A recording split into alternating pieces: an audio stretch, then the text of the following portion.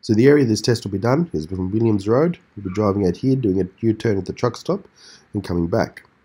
This stretch has been chosen because it's a very bad road. It's got a little bit of everything in it that'll stuff up self-driving vehicles. So the first one, which is this corner here, it's just beyond what the torque limit of what the car can handle.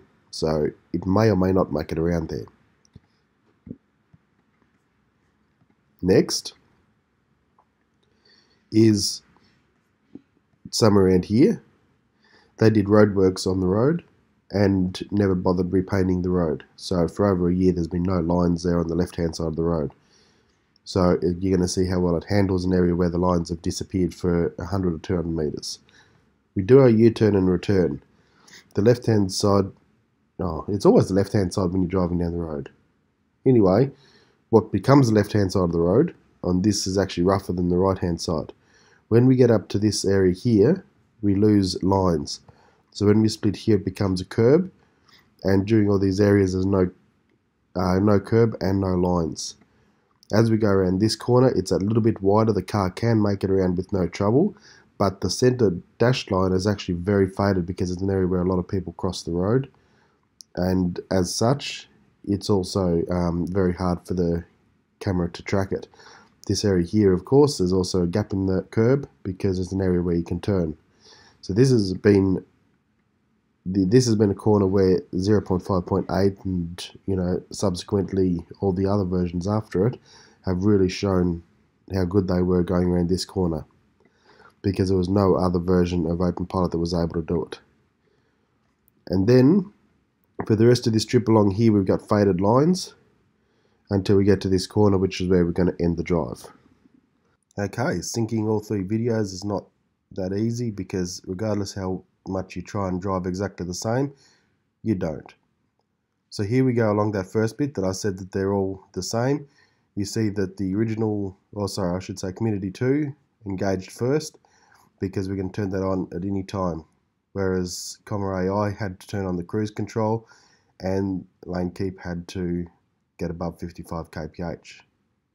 Now I've got the steering wheel up the top. It's worth looking at those and see how little they're moving on all of them. I really can't see any noticeable difference between 0.5 and 0.6 in regards to how well it's centered. So as we come in, obviously you don't know what lane keep's doing because you can't see, but you'll see that 0.5 jumped to the left and saw the curb, whereas 0.6 didn't. Now that meant that because it jumped to the curb, it was able to turn that little bit earlier and was actually able to get around the corner. It didn't get around the corner because it did a better job with vision. That was where 0.6 actually did a better job with vision, but because of that, it actually made it around the corner. Now you see that constantly we're seeing lane keep disengaged. I have a pretty big alarm there so that you can see every time it happens. I'm doing the best I can to always let it take over. I'm ignoring the fact that it crosses the white line quite often and just letting it drive the best it can. You can tell when it crosses the white line because the picture of the green car down the bottom flashes. When it's flashing, that means that it's going across the line. It's the lane departure warning.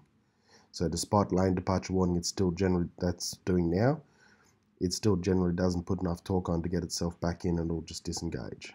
But it didn't that time. So we're heading out of town now. This is where we go up to 80 k's. Now you notice the speed's different on what they're reading. Now the reason being is that the speed reported by the wheels and the speed reported by the dash are not the same. The dash reporting is always 3% higher than what the speed is.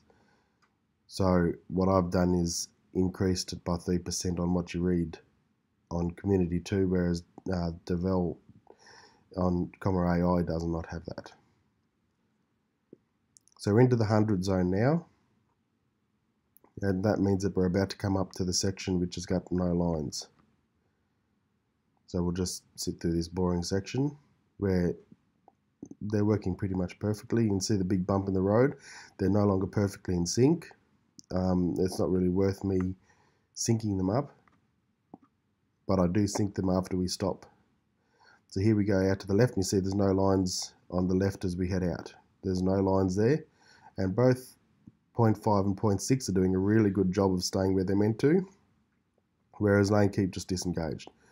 And when the lines reappear, it came back in beautifully, both of them, 0.5 and 0.6, perfect. Now what I'm going to do, so this is the truck stop here. We didn't actually head far out, as you can see. What I'm going to do is slow them down. Now, because if I touch the brake on 0.6, it will disengage. I tried to slow it all the way down to 30 using cruise control, which is what I'm doing here. So unfortunately, it's a very, very slow at getting down to speed, but it's the only way that I can show it. Whereas, you know, with the stock system in mine, it'll keep steering even while I'm using the brake. And there we disengage on the stock because we're under 55.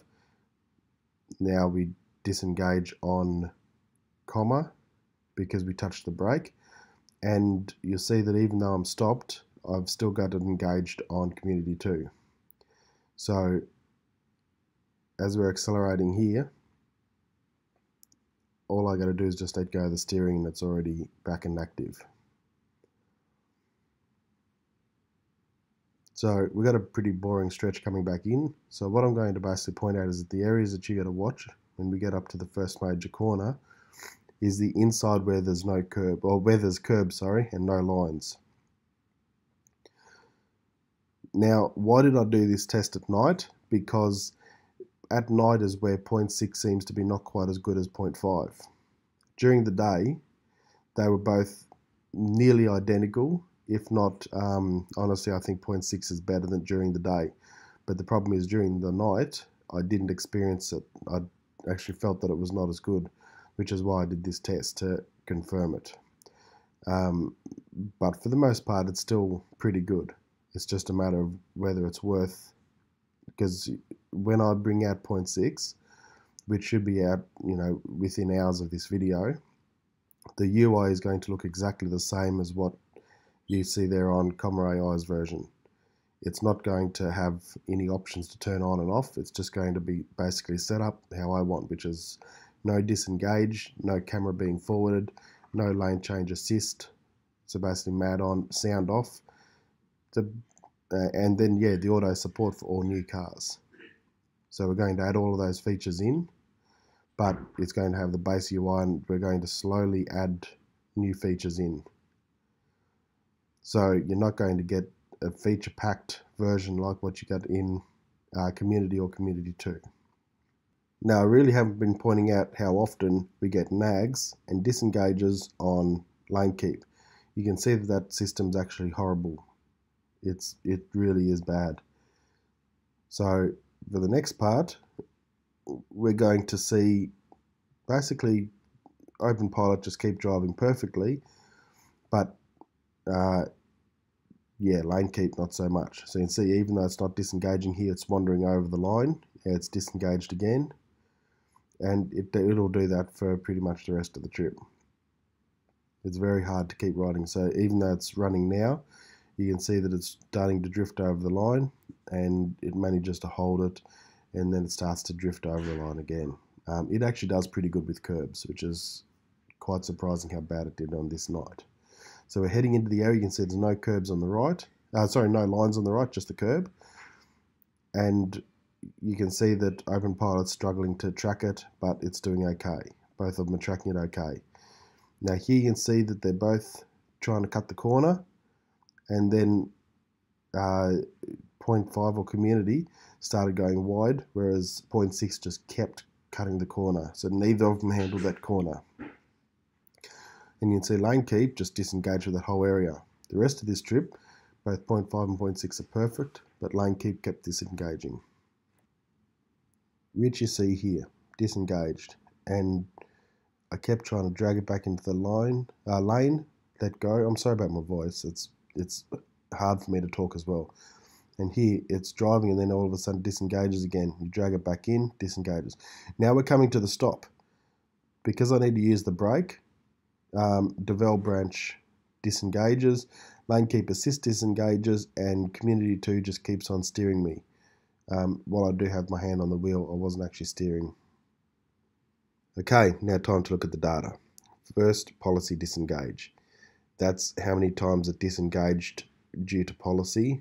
That's the 55 kph on lane keep assist and the pedal on Commaai. We have nags. We never saw that on Commaai or on emmertex. That's because the drive wasn't long enough. And we saw 8 of them on lane keep assist. Then we have failures. That's how many times I had to grab the steering wheel, and we had 11 failures on lane keep assist, 2 on Commaai, and while there was only 1 on the emmertex fork, because it didn't take the left turn correctly, I'm putting that down as a 0.5. Now what I did was I took the time from after I got around the corner to when I made it to the corner again and excluded the U-turn. We had 446 seconds of video. So then what I've done is I've assumed that I lose 2 seconds every time the lane keep assist nags. What I have is how many seconds of driving I lost due to each of those reasons. So we have policy. I had 12 seconds that I should have been able to have it steering that I didn't due to the pedals, and 17 seconds of steering that I could have had if it wasn't for that 55 kph limit. Lost to failures, we've got 3 seconds to the emmertex fork. I only had to grab it twice just to correct it. 16 seconds to Commaai's. That's, even though it didn't have that many failures, when we're turning right, coming around that sharp corner, I couldn't let go of the steering wheel. Every time I tried, it kept turning way too sharp, so I actually had to hold the steering wheel the whole way. And then we have the lane keep assist, which was 73 seconds of me holding the steering wheel, trying to, stay on the road. And then seconds lost to nag, we put 16 seconds down to lane keep. And that brings us to what we have here, total hands on wheels. And you can see there the difference between the systems. And if we take into account just failures, that's the percent failure we see over there. Now it's worth noting this is not what you get on the freeway. On the freeway, neither Commaai or emmertex are going to fail. You're going to have that so close to 0, you'd be blown away. But when I'm trying to find a route that points out everything that goes wrong with these forks, this is what we come up with. So again, lane keep assist is pointless, and OpenPilot is incredibly good. And this is the honest difference between 0.6 and 0.5 in the dark on a tricky route.